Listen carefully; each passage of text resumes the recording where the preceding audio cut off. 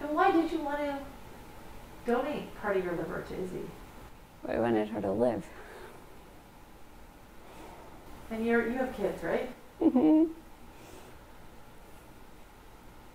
And that just, is that the sort of that overriding thing that stuck with you the whole time? Yeah, I would want someone to do that for my kids, you know? If I wasn't able to, I can't imagine.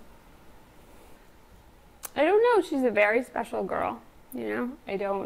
I have 3 girls of my own, and, you know, I don't meet a lot of children like Izzy.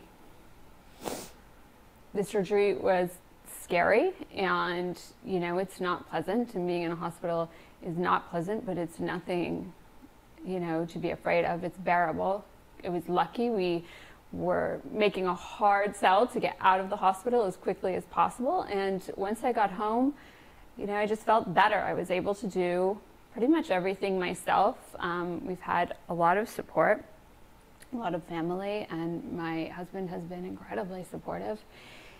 And I will say also, being, you know, able to see Izzy and having constant updates from Izzy, there's nothing better. There's nothing better than feeling like there's a reason for how you're feeling or what's happened.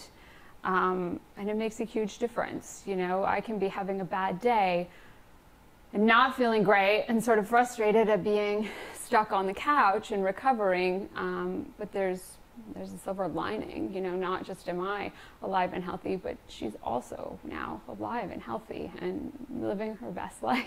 It's incredible.